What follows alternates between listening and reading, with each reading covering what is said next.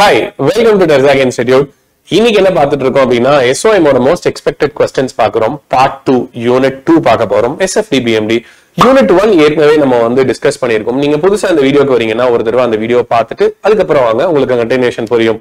Fine. இதுக்கு பின்னாடி நிறைய ரிசர்ச் ஒர்க்ஸ் இருக்கு, நிறைய வந்து ஒரு டைம் கன்சியூமிங்கான ஜாப் இது. ஏன்னா ஒவ்வொன்றா கண்டுபிடிக்கணும். ரேண்டமா நம்ம ஒரு சில கொஸ்டின்ஸ் எல்லாம் கொடுக்க முடியாது. ஐ மீன் எந்த கொஸ்டின்ஸுமே ரேண்டமா கொடுக்க முடியாது. So we have to work on it. So இந்த ஒர்க்குக்கு what we expect from you is, நீங்க சப்ஸ்கிரைப் பண்ணாம பாத்துட்டு இருந்தீங்க அப்படின்னா ஃபர்ஸ்ட் சப்ஸ்கிரைப் பண்ணிக்கோங்க. அதுக்கப்புறம் பக்கத்துல இருக்கிற நோட்டிபிகேஷன் பெல் ஐகான் கிளிக் பண்ணிக்கோங்க. யூஸ்வலா நாங்க அதை சொல்ல மாட்டோம், பட் ஸ்டில் ஏன் அப்படின்னா அவ்வளவு வீடியோஸ் அப்கமிங்கா இருக்கு. You should never miss anything இல்லையா? So அதனால and then last if you want to really support us, share this in your group so that your fellow civil engineers will also get benefited. Fine. இன்னைக்கு வீடியோக்குள்ள போலாம்.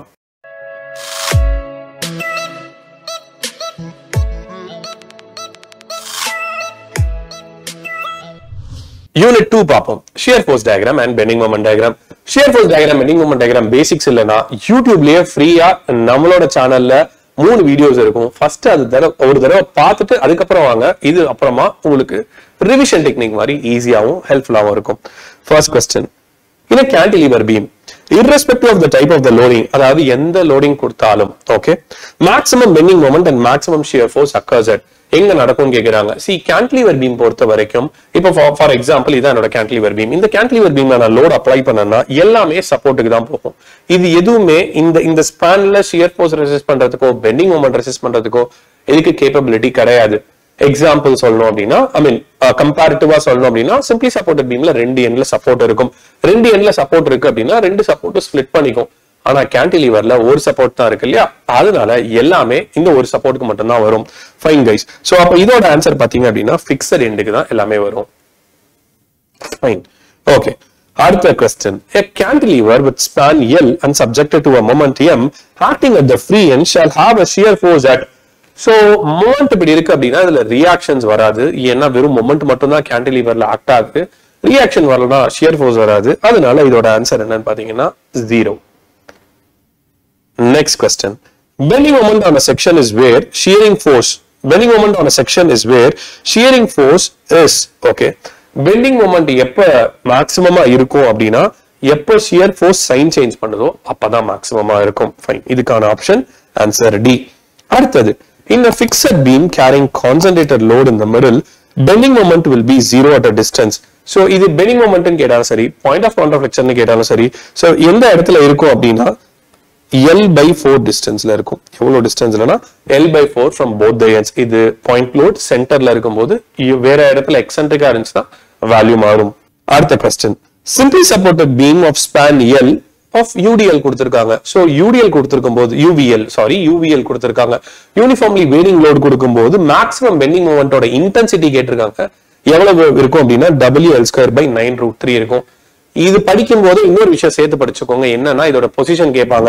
Position எங்க இருக்கும்னா 0 எண்ட்ல இருந்து L/√3 டிஸ்டன்ஸ்ல இருக்கும்.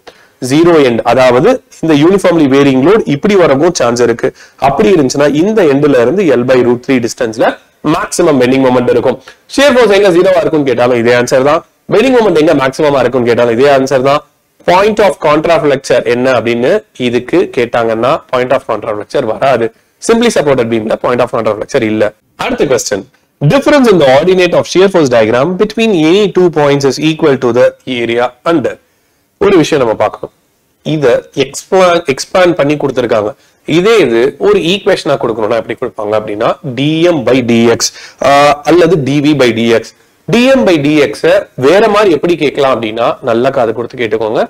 Rate of change of bending moment dm/dx எப்படி சொல்லுவாங்க அப்படின்னா rate of change of bending moment, அதான் dm, divided by with respect to distance. Rate of change of bending moment with respect to distance x. இதுக்கு பேர் என்னன்னா shear force.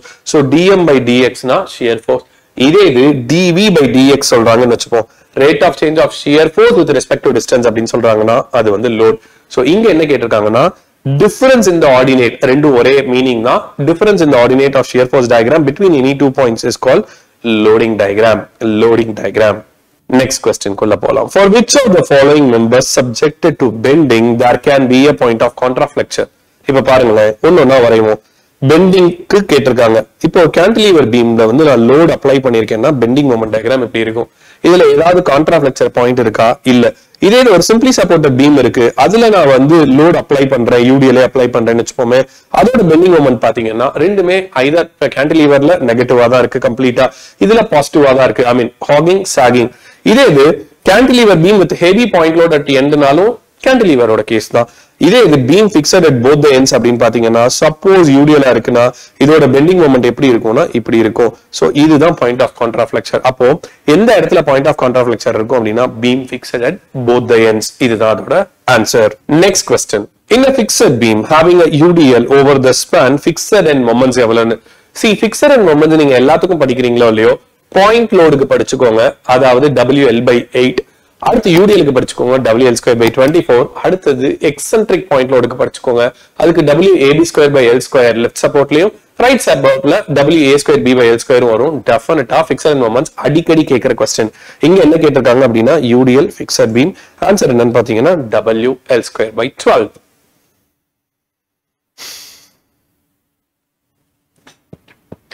Next question பாக்குறீங்க அப்படின்னா the beam is said to be dash if one end or both the ends of the beam projects beyond the supports அப்படின்னா இது எல்லாம் ரொம்ப simple question இல்லையா? சப்போர்ட் தாண்டி ப்ரொஜெக்ட் ஆயிட்டு இருந்துச்சுன்னா it's called over hanging beam. இதே இது ரெண்டு சைடுமே project ஆயிருந்துச்சுன்னா யூசுவலா over ஹேங்கிங்னா double side over hanging, single side over ஹேங்கிங்னு நம்ம கலோக்கியலா சொல்லலாம். Next question. Under a beam loading condition, if the bending moment is constant over a certain span length, then the shear force would be.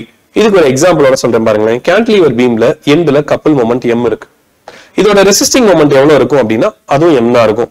இதுக்கு நான் bending moment diagram போடுறேன் அப்படின்னா எப்படி இருக்கும்னா rectangle ஷேப்ல இருக்கும் m அப்படின்னு. சோ பீம் லோடிங் கண்டிஷன்ல பெண்டிங் மொமெண்ட் கான்ஸ்டன்டா, இதுதான் பெண்டிங் மொமெண்ட் கான்ஸ்டன்டா இருக்கு through out the span length. அப்போ இதுக்கு ஷியர் ஃபோர்ஸ் டயக்ராம் எவ்வளவு நம்ம ஏற்கனவே பார்த்திருந்தோம். எவ்வளவு ஷியர் ஃபோர்ஸ் டயக்ராம் இருக்கும் அப்படின்னு பாத்தீங்கன்னா ஷியர் ஃபோர்ஸே இருக்காது, 0. ஷியர் ஃபோர்ஸ் டயக்ராமே இருக்காது, பெண்டிங் மொமெண்ட் டயக்ராம் தான் இது. அப்ப இதோட ஆன்சர் என்னன்னா 0. இதான் அதோட ஆன்சர்.